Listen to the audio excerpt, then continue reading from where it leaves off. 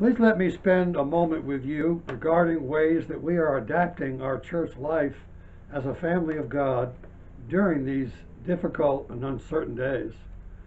Our privilege and responsibility to pray without ceasing is paramount. In a few days, you'll be hearing about a 24-hour prayer chain that will soon begin in our church family. I hope you'll be willing to participate. The church office is open Monday through Thursday from 9 a.m. until 3 p.m.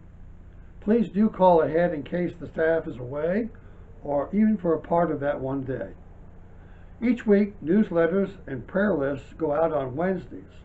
They are sent by email to all who have email. Others who have regular mail or mail is sent to them. Help us to stay updated. Each Friday, we'll send a link to a shortened worship service. It'll be done by email. It will also be posted on our website. Hopefully, various church members will participate in the filming.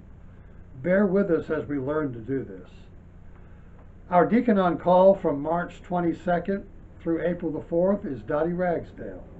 The 2 weeks after that, it will be Lynn Roberts.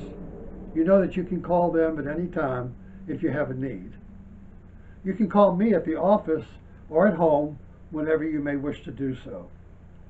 Next Monday, March the 30th, the Church Council will connect with one another to discuss our ongoing schedule after April the 1st. Once we meet, we'll send the appropriate information to everyone.